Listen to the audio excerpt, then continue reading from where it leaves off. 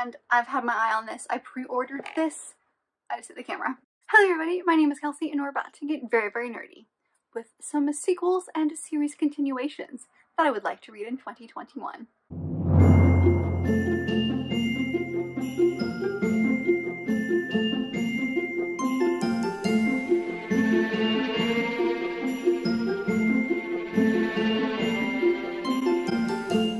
So last week you will have seen the video where I talked about all of the kind of standalones that I want to read next year. There was a couple in there that were technically the start of a new series, but I'm gonna count them in that one. But today we're going to be talking about 12 books that are series continuations or sequels to books that I have loved and I want to continue.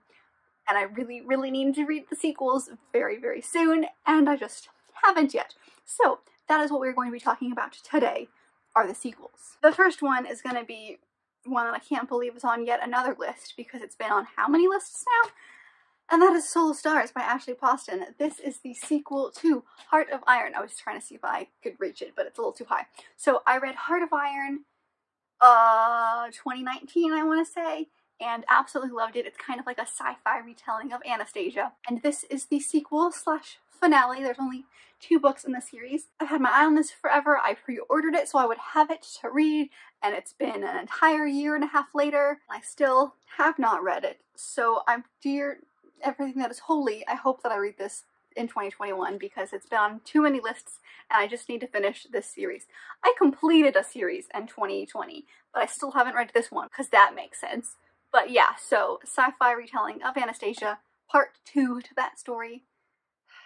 I really need to do it. I really need to do it. The next one is more of a companion rather than an actual sequel, but it makes sense to me. And that is My Calamity Jane by the Lady Janies, which are Cynthia Hand, Brody Ashton, and Jodi Meadows. This is part of their Lady Janies series. This is the finale in that, where they do kind of like humorous retellings of specific Janes in the history. And this one follows Calamity Jane, who is part of like the Wild West. And I don't usually like stories about the Wild West, but I love this author trio and I love the books that they have written together, so I will do anything for them. And they're also coming out with a kind of similar series but with Marie's, and I would like to finish this one before that one comes out, and I believe that one comes out in June of 2021. I might be wrong on that. I would like to finish this series up before I start their Marie series. I'm excited to see what this one's about. I may not get all of the Wild Westness of it, but I will get their humor, and these are very well researched and I love them. So that is one that I also would like to read next year before their next book comes out. The next 2 were part of the same series, but I'm excited, so I'm going to do them together. And that is 4 and 5 of the Wayward Children series by Shauna Maguire. Number 4 being In an Absent Dream, and number 5 being Come a Tumbling Down. The 6th one in this series is coming out in January, so I would like to continue with the series so I'm caught up for when the 6th one comes out. I love this series. These are just very short, fun novellas that revolve around children who basically go through portals, kind of like Alice in Wonderland, and some of them get stuck back in the ordinary, regular, our kind of day, and some of them go back to their original stories and some of them don't. And so depending on which book is in the series, some of them are set in the wayward home where these children are staying, some of them are in the actual worlds where they are. So In the Absent Dream follows a new character in her world, and then the 5th one, Come Tumbling Down, follows Jack and Jill after the events of the very first book, which is Every Heart a Doorway, and they're some of my favorite characters, so I'm excited for that one. And so yeah, those are 2 on this list because I freaking love this series and I would like to finish it before I can get to the 6th one, which is coming out very, very soon. The next one is the sequel to Outlander, Dragonfly and Amber, by Diana Gabaldon. These are very large books. I have all of them, I think. I have up to 8, and I really want to say that's all that's out. I know there's a 9th one, but I don't know if it's out or not. But I've only read the first one, and I would like to continue with this series.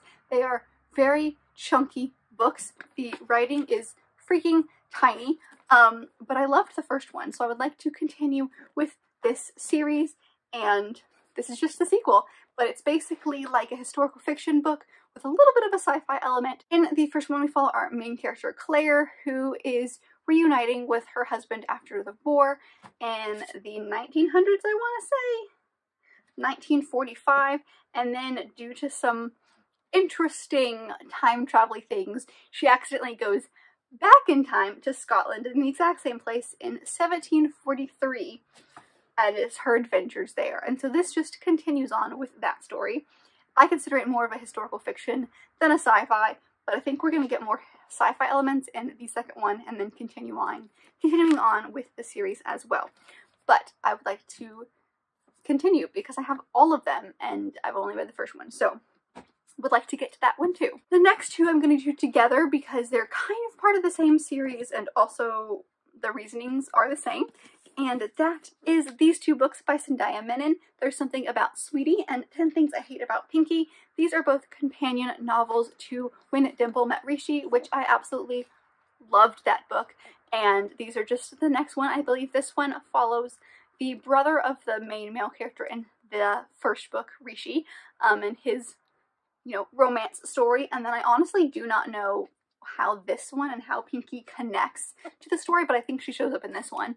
But I'm just collecting Zendaya Menon books because I love her writing style and I love her stories. But I've literally only read one in the Dimpleverse, and so I need to read the other two because I just keep collecting them without reading them. But these are both companions to When Dimple Met Rishi, so I would really like to get to these in 2021 as well. Wow, I tried to make that 2022. Honestly, like I said, I don't really know a whole lot about this one. I believe this one involves some kind of like fake dating situation, and this one is about proving your parents wrong and dating the girl that you want or something like that. And they just sound cute and I really like her writing style, so more contemporary YA romance sounds good to me. Alright, the next one is A Rogue of One's Own by Evie Dunmore. This is also a companion to Bringing Down the Duke, which I read earlier this year and absolutely loved.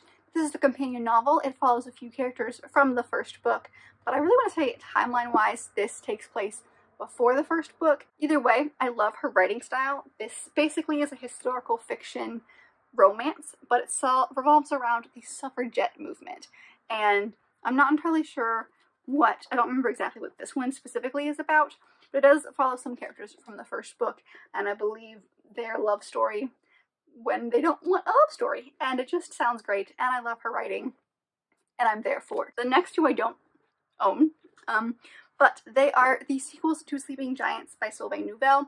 This is the first in the Themis Files, but they are book 2, which is Waking Gods, and book 3, which is Only Human. I need to get my hands on them, but I loved this book so much, and they're all very small. They're all told in kind of file formats, but there was a huge cliffhanger at the beginning of, or at the end of Sleeping Giants, so I really need to continue with this series.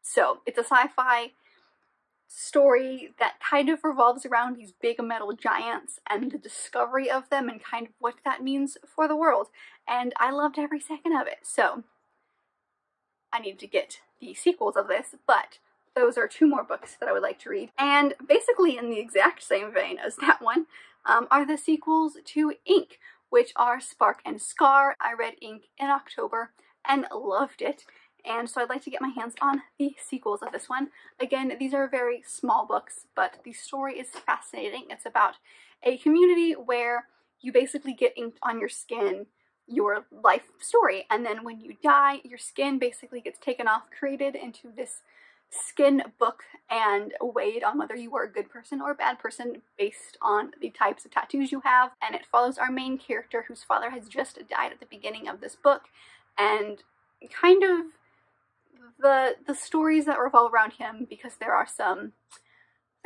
tattoos that he has that are questionable, and so that starts our main character down an entire path.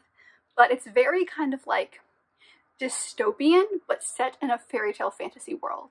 It's very fascinating, but I adored the first book, and I would like to get my hands on 2 and 3 so I can finish out this trilogy. So those are all of the sequels and series continuations that I would like to read in 2021.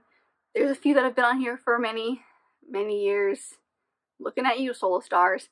And I really need to get around to it. So those are the books that I'm hoping to read next year. Fingers crossed that I can get those done.